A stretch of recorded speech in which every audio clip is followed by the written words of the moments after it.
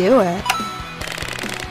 Hey guys, this is Versatile from Project Phoenix Media. So we got a really cool video game tutorial today for the PS2, and we're going to be showcasing a program called HDL Batch Installer. It's basically a GUI interface program that helps you install games to a PS2 internal hard drive pretty easily. So here are some high-level details of what it can do. It can install multiple games in less than 5 clicks, or you can extract multiple games in less than 5 clicks, rename multiple games at once, automatically assign the original game title during installation.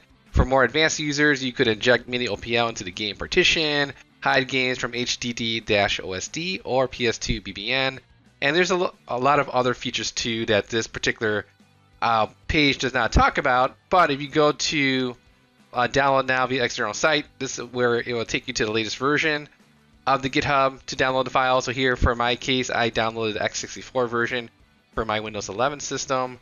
And then there's also like a website you can go to. So if you click on more info on GitHub pages, there's this other website that it goes to. It has a FAQ, and it's got a lot of other good information. And if you have questions, you can definitely click the 2 links here, or you can go to the Discord server. I know they're very active as well, and they can probably help you out more than I can. So I just know the basics of the program. So what I have so far is I already downloaded a copy. I extracted it on my desktop to its own folder. And then I'm going to go ahead and run the HDL Batch Installer, which is this application right here.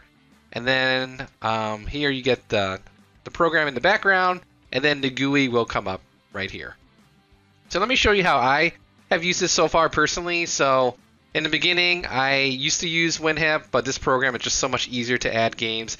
And then if you want to delete games, you are not supposed to use this program. You have to delete it manually using, for example, ULaunch Alpha on your PS2. So that's how you're going to do it for those who are curious. But you can use this program to say, like, for example, like do a massive game transfer. Let's say you have 2 PS2 hard drives connected on your PC. You can easily transfer titles from one hard drive A to hard drive B, for example. You can also format your hard drive. I'm not going to do that, but I know this is my PS2 hard drive that's connected to my computer through that interface. Search PS2 hard drive. So here, if you have a valid PS2 hard drive connected to your PC, it will detect it. In my case, I have a 64 gigabyte hard drive that I'm using for a test version here. And if you go to the browse button right here, you can say get the list, and it'll tell you like what games you have currently installed and what is the type. So here's the game name, the ID, the size, and the media, DVD or CD, for example. And if you don't know about something, you can definitely click the question mark for more information as well. I will showcase how to install a game a little bit later, but let me go through some other sections here. So let's say that you're a more advanced user, you could do this WNBD server. So if you have the IP address of your PS2, technically you have a method to connect to the PS2 over the network, but I've been told that that's very slow. Maybe it's good for transferring like art files or smaller files, but for game ISOs and things like that, it's probably not worth the time. It's probably better to connect the hard drive to your PC and do the transfer through USB, for example, or through SATA. Okay, hard drive management. So there's some information if you go over the actual button. Some of these have tooltips, so some do not. HDD Manager gives you just another look at what's on the hard drive, for example, and the partitions and everything, I guess. Or you can also create a partition. If you're a more advanced user, you can use some of these: inject OPL launcher, modify header, recover MBR, inject MBR. I know that mount HDD partition, that's pretty interesting. If you have the drivers installed correctly, what you can do is, let's say, for example, you can mount the OPL, mount it to a particular drive, and say mount. And then afterwards, you can like open the drive under Explorer, and then you can transfer like art files. But for me, I think there's something going on with my computer setup, so this doesn't work properly. Yeah, at least not in Windows 11, at least not in my particular version. But I think it works in other versions. So go ahead, give it a try. You can also use the program to download OPL art files. And once you do that, then within the subdirectory of this HDL Batch Installer, there's a folder where you can basically copy and paste your art files. Let's say you want to do it to your USB thumb drive separately, and then use ULaunch Alpha to copy those art files into the plus OPL partition on your PS2, or you could definitely go through this other method, if it works for you, of course, where you mount that OPL partition on your computer and then copy those art files that way. But I'm not going to showcase that today, but it's because it's not working for me. Config settings, if you're more advanced, you can look through these settings here and tweak it to your heart's desire, but I just leave it as the default settings. About, you can update the program, other information, downloads, you can update these certain items or the game title database and download icons package.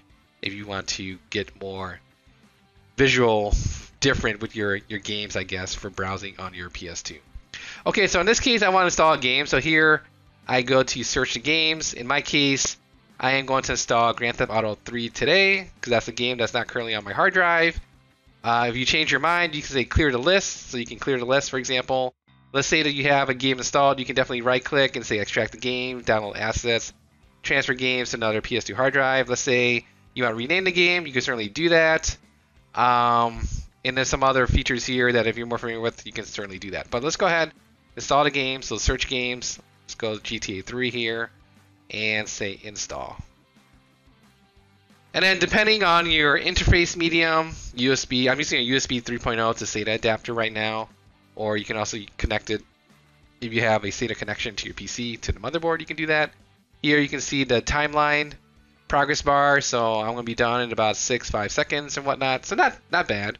And I think it's a good program if you're going to do, let's say, like a whole bunch of PS2 games, or even one game too. That's perfectly fine as well.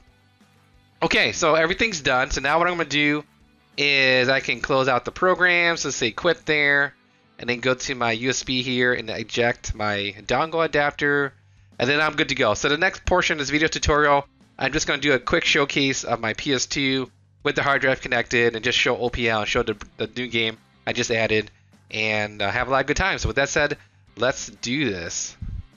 Alright, so for this next portion of the video tutorial, we're just going to do a quick test that showcases the PS2 working after I installed the game using the HDL Batch Installer. So let's go ahead and run my OPL program. And I'll show you my setup real quick if you guys are interested. I don't have any cover art right now at the moment, but you could easily enable it and mess around with it. So if I go to settings, I basically have HDD device start mode to auto, and then of course you can do whatever else you want, but I have it to default menu as hard drive games basically. So anyways, we see that the hard drive automatically detected my games. Here's the newest game I installed today, Grand Theft Auto 3, so let's go ahead and give that a try. And I would say game compatibility list, they're online, so you can definitely find a lot of games for... let me lower this down a little bit. So there's a game compatibility list online, so go ahead, take a look at your favorite game to see if it's hard drive compatible.